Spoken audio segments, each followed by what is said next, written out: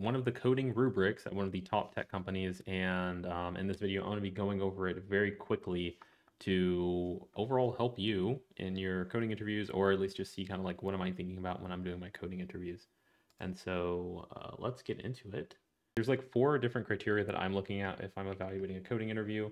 And also, I want to see too that coding interviews are like different in that I feel like one thing that I hear a lot is that people will do a coding interview and then they'll fail it. Like they'll do the coding interview and they'll be like, "Oh, well, I solved the problem. That means I passed."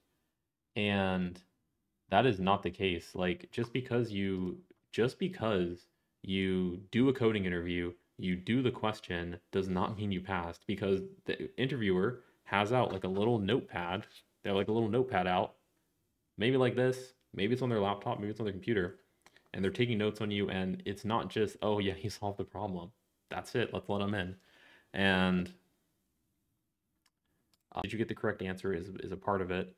The explanation that you give, like, did the explanation make sense? Was it like really, really murky? Was it really hard to understand? That kind of stuff is like what the interviewer is going to be looking at. How do you behave in the interview? Are you saying like, I'm sorry, I'm sorry, I'm sorry, I'm sorry, which makes the interviewer think that like, okay, well, maybe you got like some kind of problem. I've seen people not talk at all during interviews, so that's something.